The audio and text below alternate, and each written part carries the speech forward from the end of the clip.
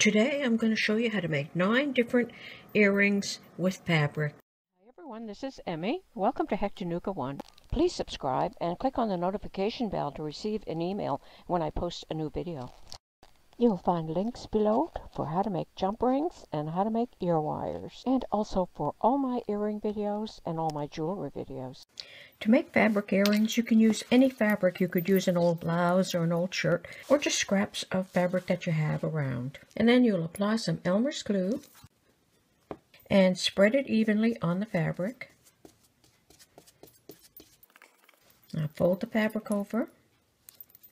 If you'd like your earrings to be a thin, lightweight, just use that with 2 layers. Or you can apply some more glue and fold it over like that, and then you'll have 4 thicknesses, and then you'll let that dry.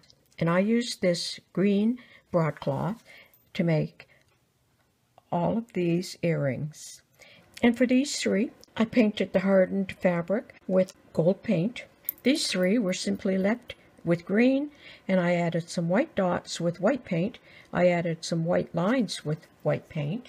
And to do that, I just used some white paint. And I'll just show you on the opposite side of this one. I used a pencil. I dipped the pencil into white paint, and I just applied dots all over like that. And that's what that looks like. For this one, I just dipped my pencil into the paint, and I made zigzaggy lines in one direction. I'll make that a little thicker. And then in the other direction.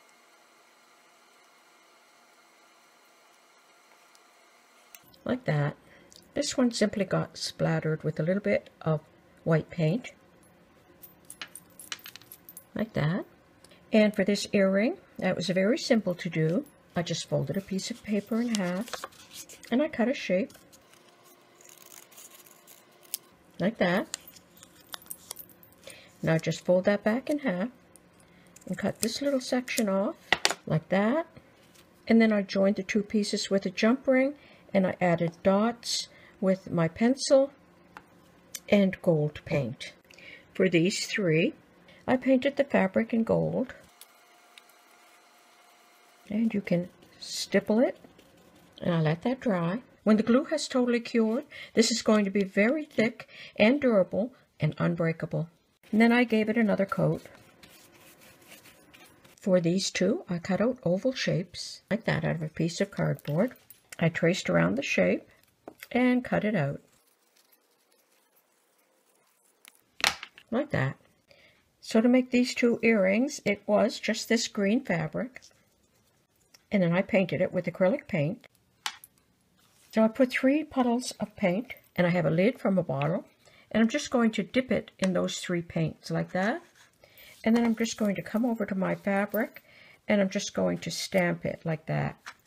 And I'll do that all the way down.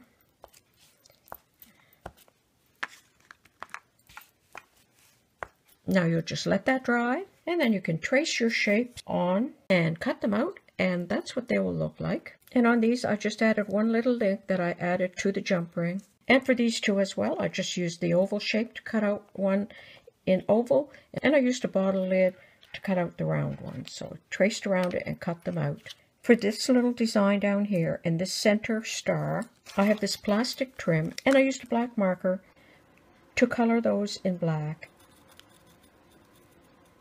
Then I cut these off with scissors, and I glued 1 strip of the small ones here and 1 star here, and then all around the outside edge I just trimmed some of these off, and I glued them on with Elmer's glue.